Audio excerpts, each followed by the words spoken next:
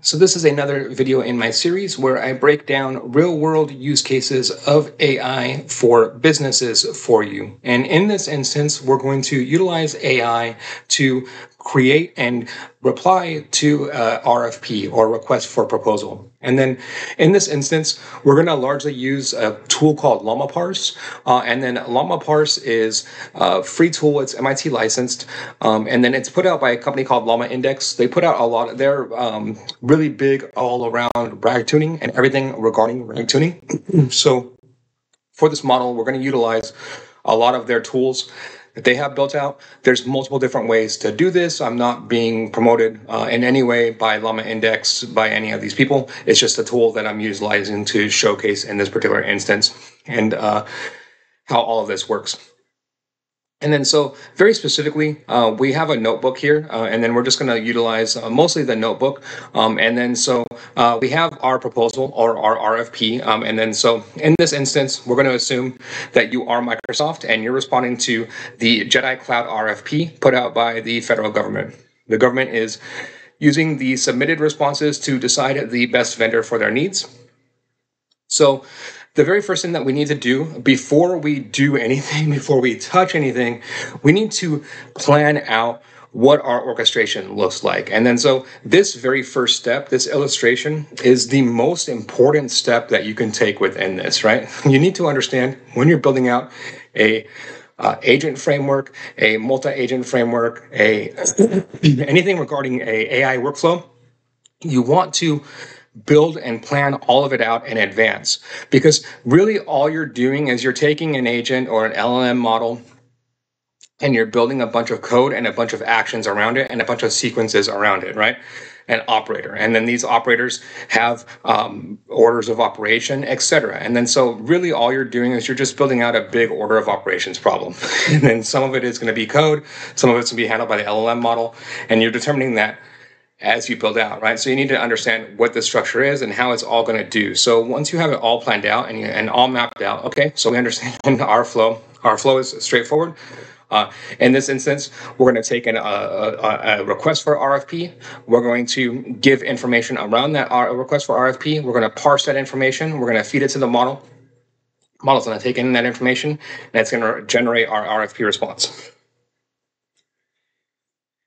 And then so in this instance, we download our template, and then we have our Jedi RFP template. And then again, we want to give the model context around this template as well. So we're giving it a lot of context around how the Microsoft platform works, as well as a digital defense report.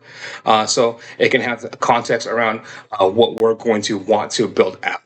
And then so that's kind of the context that we give it here. And then so we give it and we upload these context documents. And then so the big thing to note, and then why I'm utilizing Llama Parser in this instance is that so RAG tuning is very straightforward, right? You're taking your data and whatever that data source is, and then you need to vectorize it, and you need to create a vector store that the model can access, and then utilize that vector store in order to create and craft its responses. That's all we're doing. So we have our data.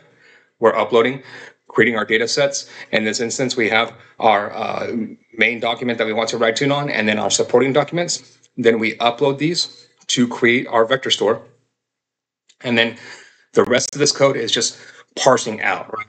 So it has to parse these different documents, their PDFs, slide decks, text documents, etc. Okay. And then so we need to, and that's where this tool that we're using comes in, Llama Parser, because it does all of that.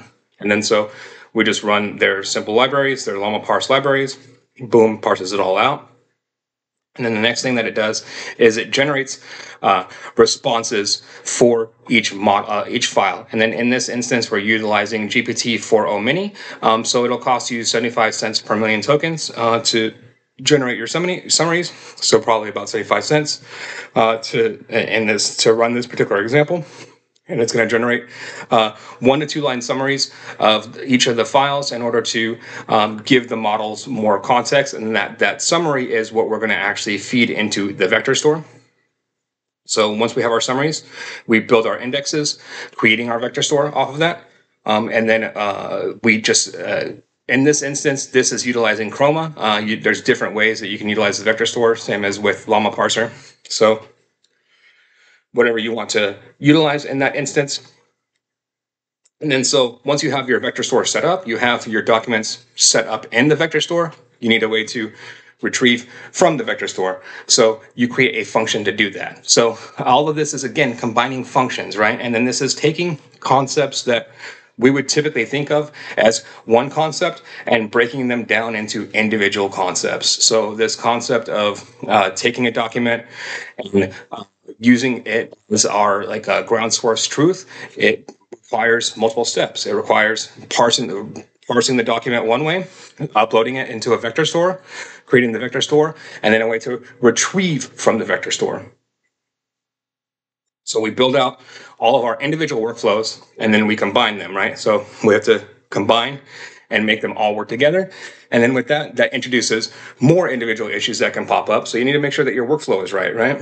And then so we have all of this. We have a bunch of prompts in here, a bunch of all of the engineering required to fit all of this together, right? Which gets complex. So this is going to be actually your most complex cell here, because this is where you're doing all of the work, all of the engineering, making all of these puzzle pieces actually fit together. And it's easy to just talk about that they'll fit together and you actually dive into them. And then there's a million issues, right? And then these are a million issues. Your code, this block usually starts out, when you're doing something like this, you start off with a block like this. And you're like, okay, this can be easy.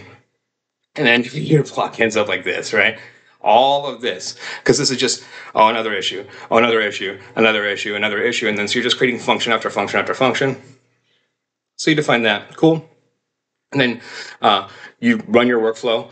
And then so in this instance, that's literally just, again, parsing the document and then trying to generate what our RFP response will be. And you see, if I was to actually run this in real time, it would take about 20 minutes to run, which is why I'm not running this in real time. But you can see that this has been run, right?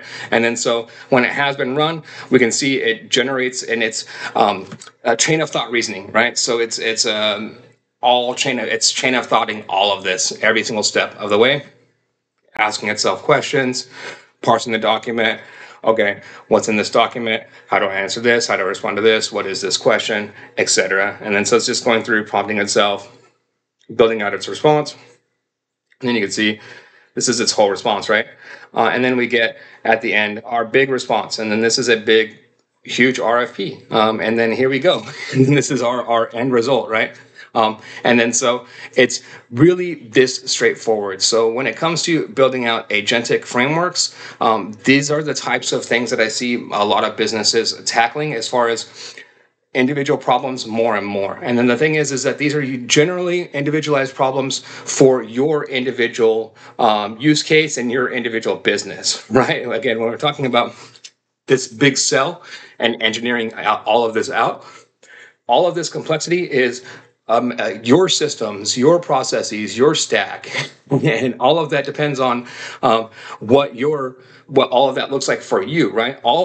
Everything else surrounding this is very minimal, and then it all comes down to this, which is why you can't create the one-size-fits-all solution around these things, because this is the majority of the work. Even if you build out all of this, and even if you build out a template for this, it doesn't do anything for your specific organization when it comes down to these things, right? And that's the big thing that a lot of people still miss with AI. They want this one-size-fits-all, easy type of solution, and that's just not what AI is. But it will solve these challenges for you very easily. Once you have this set up, let's say that this is your RFP process is you do 10 of them a week. Now all of a sudden it takes you 5 minutes to do 10 of them. And then that's it, right? And then so that's the beauty of this. Once you have it set up and you go through the logic and you set it up for yourself. If you like this type of content, please like and subscribe. Thank you very much.